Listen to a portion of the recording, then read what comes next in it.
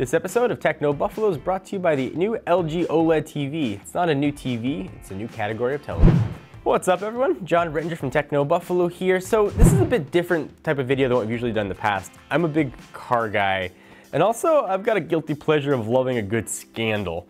And there is definitely a juicy one going on right now with Volkswagen. So I thought I'd explain what's happening with Volkswagen. You might have heard about it in the news and sort of explain it step by step, what they did and what's going to happen and what kind of cars are affected. So here's a general overview of what's been going on.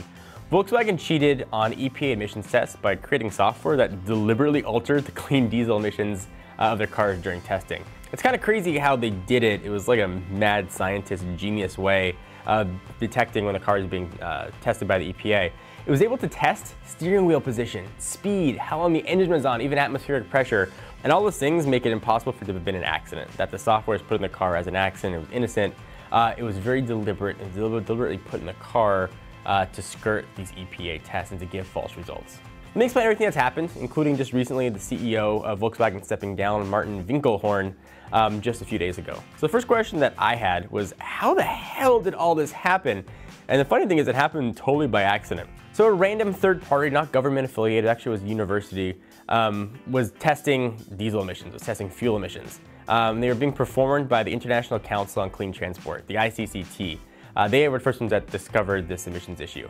The tests were really just setting out to prove a hypothesis that Volkswagen's new generation of TDI diesel engines were cleaner than standard gasoline engines, but unwittingly exposed everything shady that Volkswagen was doing. So they were trying to show how good these cars were and sort of show that Volkswagen promoting their clean diesel as clean was really clean, and they stumbled on something that Volkswagen is going to haunt them for a very long time.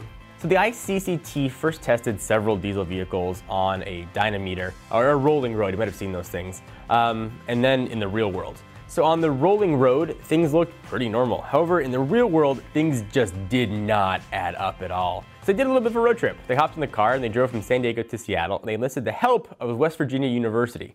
The ICCT tested the emissions of a Jetta TDI, a Passat TDI, BMW X5 xDrive 35D. And on the road trip, the Jetta produced 15 to 35 times the US legal limit, usually referred to as Tier 2 Bin 5 of NOx, which stands for nitrogen oxide.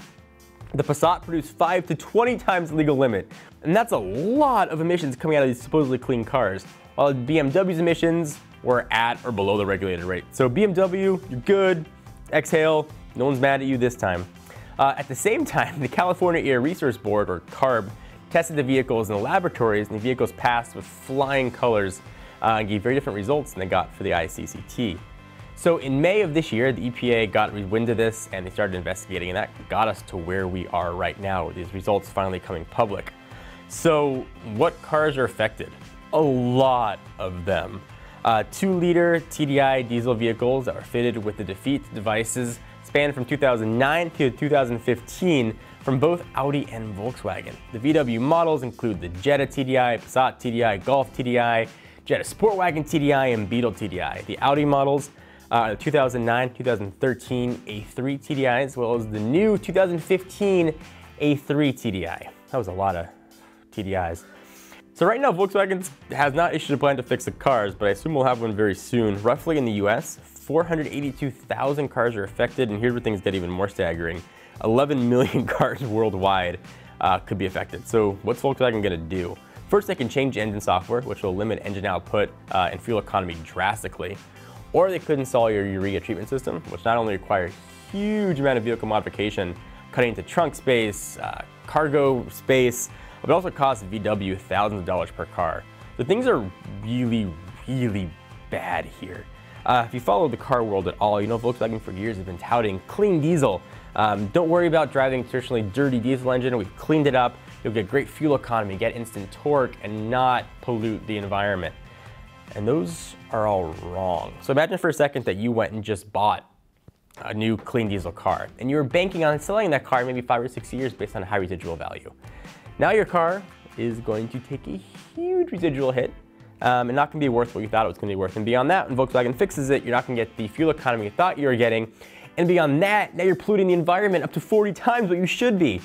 People are very upset. Volkswagen is going to face so many class action lawsuits, And beyond the billions and billions and billions they're gonna have to pay to settle that, they're probably looking at about $500 billion of fines anyway. Real fast, let me exhale from all these diesel fumes that I've been breathing in to thank our friends at LG and tell you about the new LG OLED TVs.